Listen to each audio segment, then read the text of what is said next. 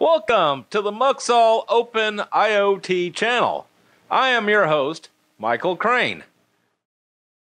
So on the next step is downloading your software. We already looked at the note to use 4.0.4.31.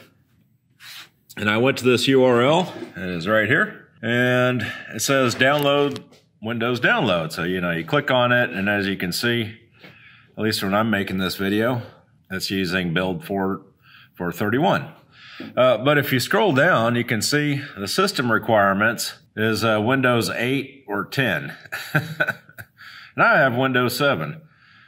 Okay, so I was poking around, and I clicked on this this Carbide Motion V3, and right here you can see it says Carbide Motion V3 for Windows 7, 8, and 10, build 368. So, like I said, I'm running Windows 7. If you're running Windows 7, I don't know, we might have a problem because we have to run Windows. It says it's for Windows 8 or 10. Maybe they just didn't put it in the manual. I don't know. But we need it. If you're running the Z+, we need Carbide Motion 4.0.431. All right, because it's gonna have the Z+ stuff in it. You just click on this and download it. I'm not going to bore you with that. You've done that a million times. Going to the next step, and it says, after installing Carbide Crate 4, you will need to upload the settings and initialize the homing sequences for Shapeoko. The homing sequence sets home for the machine, which is starting reference point for every job. Well, see, I wasn't actually going to use Carbide Crate because I'm going to be using Fusion 360 for my projects, which if you've seen my other videos, I've already designed lots of faceplates using Fusion 360. But so I said, okay, well, we need to, if we need it for setting the homing sequences. So I went back and clicked on and put in this URL and clicked on download. And now they're they sent a link to download the software in my email. So now I'm sitting here waiting for my email. So I guess I'll just drink some coffee and wait for them to send me an email. Okay, so I've been waiting about 5 minutes or so. Well, maybe a little longer. I didn't actually look at the clock, but yeah, so since I'm bored and have nothing else to do, I figured I'd email Carbide support, ask them where my links are. Let's see how fast their response is.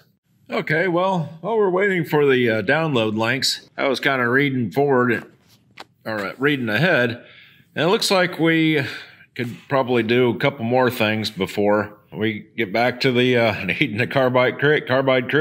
Okay, so the next step is connect to the Carbide Motion 4, turn on the computer, connect to USB cable, start Carbide Motion 4. If you haven't already, that should be installed. Flip the inline rocker switch on, which we did in a previous step, and then connect to the cutter.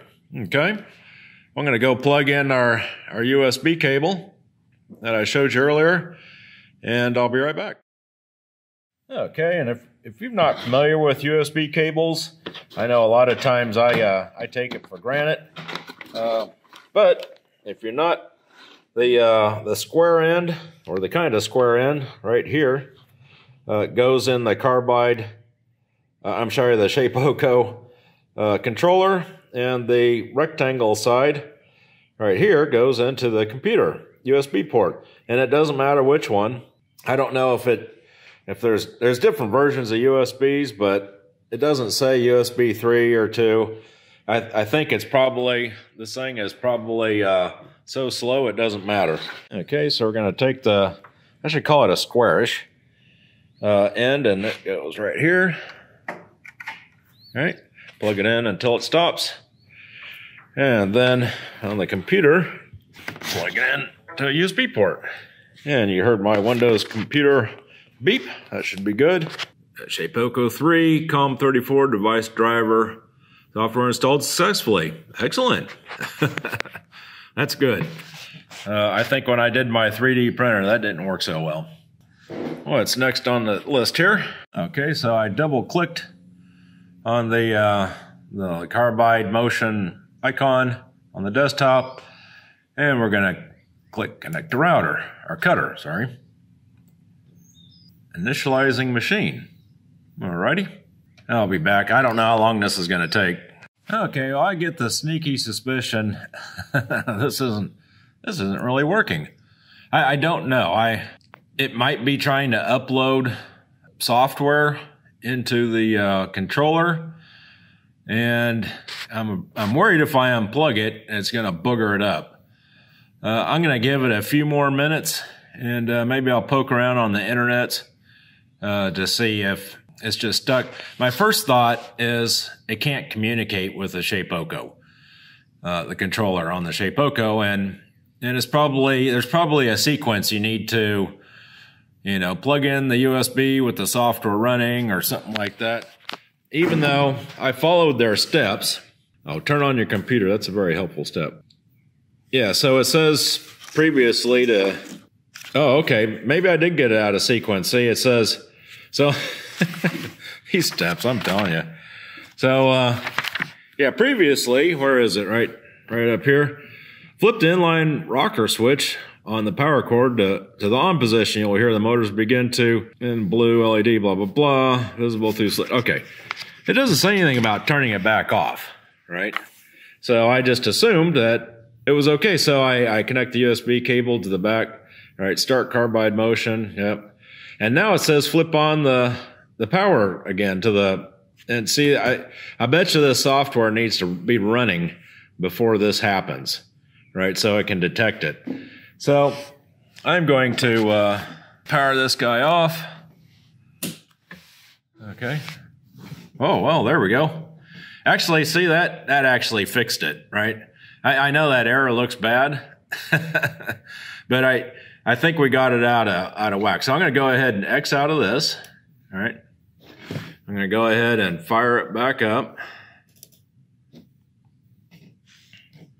Okay. Sorry for all the dust on the screen.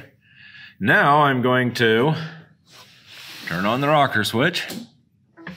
Ah, I heard my computer do something, or it recognized the USB. Okay, so now I'm going to connect to the cutter. Okay, well, that didn't seem to make any difference. All right, well, I'm gonna let it sit for a bit, and I'll go poke around on the internets. Maybe we need to load a new file. I don't see that in the steps. It's got new steps, but let's see, upload. Yeah, so there's no changes to the connect to carbide. That's what step we're on. Upload your settings and initialize. Okay, upload your Shapeoko. Once your screen reads job info. See, we haven't got there yet. It's supposed to look like, I don't know if you can't see it. That's a piss poor picture, isn't it? Anyway, it's definitely not seeing this, right? So, oh, you know what? I wonder if this is a Windows 7 problem. We might have a problem, Houston. Okay, so Carbide 3D was kind enough to send me this email here. I'm like, well, I don't have anything else to do. I thought I'd come down here and can't connect or jog. Anyway, that email was an automated response. It came from an automated machine. I would assume the automated machine is also supposed to send me my links. Maybe not. I hope it's not a real person. That could take a long time. Okay, so for Windows, the drivers must be installed. This is done by installing this. Driver must be properly installed. The machine must be connected with good quality USB. Okay, the machine must be connected to power source. Okay. And the communications software must be set to use a correct communications port. You may need to check a list of available ports, which ones are preset, and set to the correct speed. Well, we can check that. And then it has order matters, don't care, troubleshooting. Okay, if that doesn't work. Okay, so one of the things I did see, machine operating checklist, power up the computer, connect the USB cable. Okay, so let's go ahead and connect it. Okay. Oh, so yeah, so I connected the USB cable. Okay, turn on power for the machine. Power supplies to light up. Yep, I heard. Oh, it's an Arduino. That's interesting. Turn on power for the machine. Motor should light up. Yep.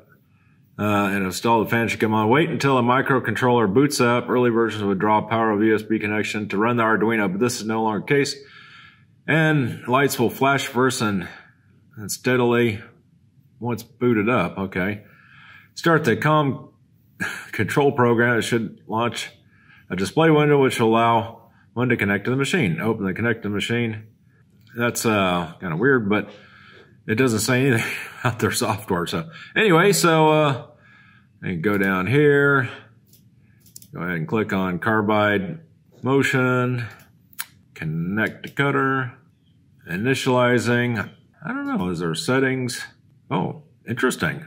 Where are we at? So does it say click on settings somewhere? Did I miss it? Hold on. Okay, so I reread this whole thing. It just says connect to cutter. The next one it says once your screen reads job info, which we never saw. It just said initializing. Click the settings button. So we didn't get down this far, and it's revised anyway. So we'll go over to the revised. And it says upload your settings, initialize, and new proximity switches. Upload your Shapeoko. Once your screen reads job info, click the settings button. Well, we never did see the job info. No, but I mean, they're showing the settings screen where we're at. Click the setup Shapeoko button. Figure A15. Okay. I mean, it looks like it's seeing it, right? Although it does show the Z-axis to be the belt drive, but it might just need to be set up. Let's just follow along. Let's see. I don't think it's going to work because it acts like it's not communicating to it. It is getting. I'm hoping it's getting this data straight from the controller, so it is communicating with it. I think. I don't know why it says it's a belt drive. Setup showing. Okay, in the dialog windows that opens, click the settings button. In the top menu bar to open settings menu. Okay. Setup Shapeoko button. Okay, so let's do that. Okay. In the dialog window it opens, choose Shapeoko XXL from the size drop-down list, Z+, lead screw from Shapeoko Z-axis drop-down list, figure A16. So Shapeoko 3 XXL and Z+ lead screw. Then click Update Configuration. Update Configuration. Sending config. Okay, well that finished without any kind of fanfare. It just counted down and that's it. So it doesn't say here. Okay, so we did the Update Shapeoko configuration. Okay, the main window will let you know that it is sending configuration settings. See figure. Okay, when the configuration has finished sending, go ahead and move on to the next step. I'm going to open the log real quick. I'm very curious to see what's in this. It's actually doing something. All right. So yeah, these are commands that it's sending, and you can see looks like it's communicating. So okay, I'm not. That's kind of weird. It uses HTML to do that, but hey, why not? Okay, I'm gonna go ahead and close this. And back to our setup. So, okay, so I'll just go to the next page. Okay, so I got an email back from support, and they said that to please accept our apologies. They started with closed. I guess the ticket's closed. Says this happens on some browser/email server combinations. It should work to add ? force to the end of the URL. And if you're not familiar with HTML, that question mark, I believe, is like an option. So like it's like an argument to a function or something like that. You can see it right here. See they're just adding force. So hope this helps. Please let us know if there's anything else. Well, we'll give that a shot and then we'll see if it's great, okay, or not good. Anyway, I'm not going to bore you with it. I'm sure it's going to work. Well, I guess we might as well just try it. Yeah, why not? Carbide create, download. Oh, there we go. Oh, there. It bypassed the whole the whole email server altogether. So I'm glad I showed you that. So yeah, that annoying little email thing you can get around with using the question mark force. And actually, we didn't need it. In the manual, it tells you to download both of them and to do the little test program. We didn't need it. So there you go. Don't forget, you can support the Muxall Open IoT channel by donation using a credit card and PayPal, or by purchasing products at the Muxall store. Details and links are in the description under this video. Well, that's it for this video. If you liked the video, give it a big thumbs up, that helps, and hit the subscribe button, that really helps. If you have any questions or comments, post them in the comments under this video. Thanks for watching, and I'll see you next time.